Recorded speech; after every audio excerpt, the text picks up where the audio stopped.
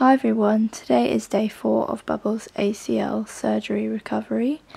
She had her operation on the 14th of March and she came home on the 15th. She's doing really well so far.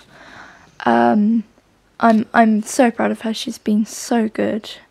There's not too much to update on since the last video, but I will just go over a few things. So her cage is now open, her crate is open. We've had that open since day 3, which was yesterday, just to let her wander around if she wants to, but she is confined to one room, so this room, which is the living room.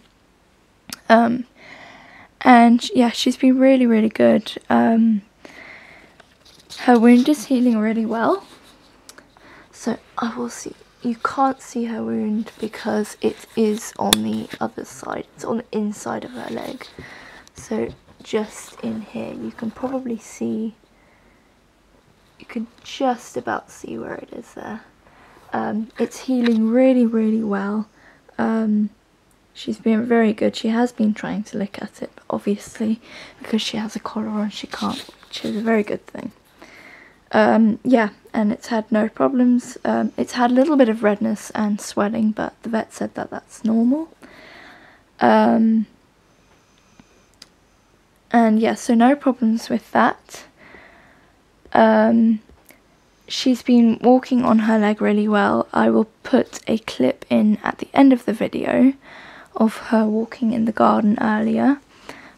She's walking much better than I thought she would by now. I thought she would be really sore, and I thought she wouldn't really be putting much weight on it, but she has been putting quite a decent amount of weight on it so far.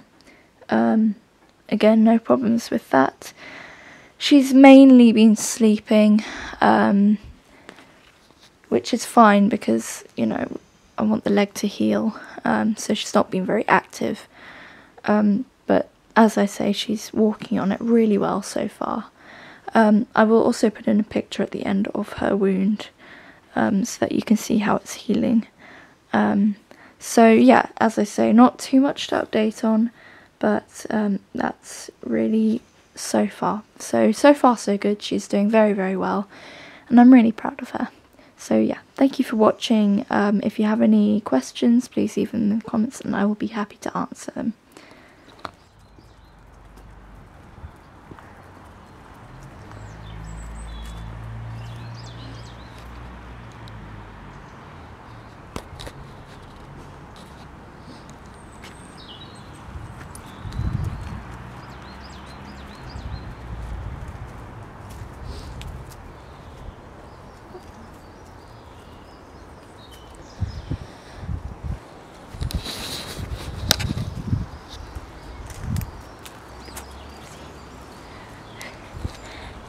Bushes.